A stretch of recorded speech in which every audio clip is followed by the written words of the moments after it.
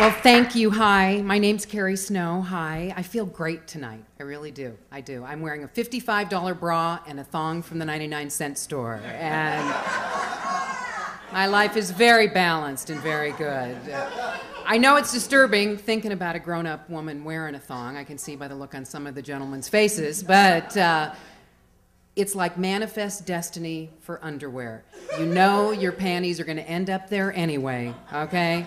You might as well beat them to the punch with a smaller piece of fabric. That's all I'm telling you.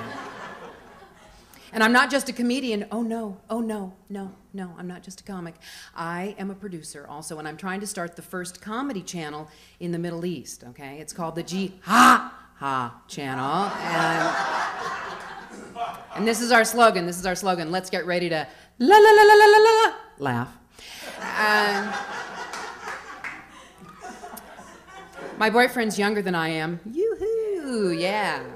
I never actually had a boyfriend, per se. I used to diet most of my life, and I was kind of busy losing and gaining 100 pounds every 5 years to form, thank you, meaningful relationships. And I had servicemen. Servicemen? The trumpet player, the grip, and the Nazi? Anybody? Okay. And I used to do every diet in the world. I had lost 100 pounds on Optifast, had 2 plastic surgeries. I had my boobs lifted, and when I mean lifted, I mean right to here, okay? Because I figured they'd sag slower, I'd be more fun to dance with. And you know that pencil test to see if you could go without wearing a bra, okay? Yeah, I could have stored a laptop computer. That's all I'm telling you.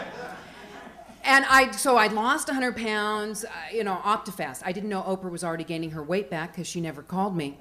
And I'm in therapy trying to find out why I was the one to gain the 100 pounds back. And I'm telling the therapist about my personal life. I tell her about the trumpet player, the grip, and the Nazi, and she's horrified, I think it only scared her once before when I wouldn't leave the office till she told me what size her skirt was. And it's a 4, but it's genetic.